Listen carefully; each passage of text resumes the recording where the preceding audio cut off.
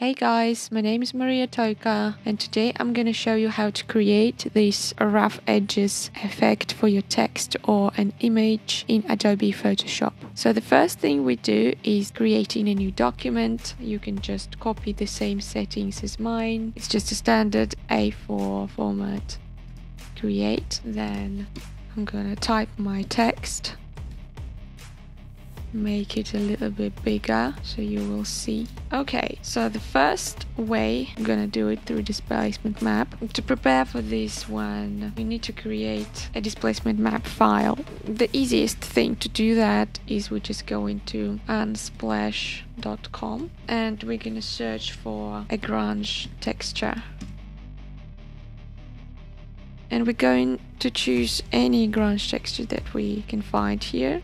For example, this one, and we just need to download it. After we downloaded it, we just open this file in Adobe Photoshop, and then we're gonna choose File, Save As, and the format should be Photoshop, and I'm gonna name it Grunge Texture. Save, and we close this document and we come back to our document with our text. Then we're gonna click on Filter, Distort, Displace, and you can choose either to convert it to smart object or rasterize, but just so you know, if you convert it to smart object you will be able to edit it later on, so that's what I choose. I'm going to leave the settings like they are, 8 and 8, because I'm pretty happy with these numbers. Okay, and then you need to choose the file with your displacement map. This is the file that we just created in BSD format, grunge texture. Open.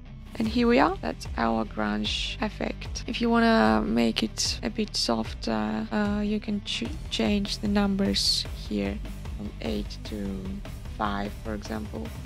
Okay, again we choose the same displacement map and you see the effect is not as strong as the first time. Okay, that was the first way. The second way, what we're gonna do is, again, we just typed our text and we're gonna duplicate the background layer, considering that it is white by default. To duplicate it, we just need to press Command and J, and then we select this layer, it's already selected, and our text layer together, and we're gonna merge them by clicking Command and E. Then we're going to Filter, Filter Gallery, and we choose the filter called Splatter. I'm pretty happy with these numbers, 15 and 7, and you can see the effect. Okay, that was the second way. You can see that the effect is a bit different from the first one. And the third way.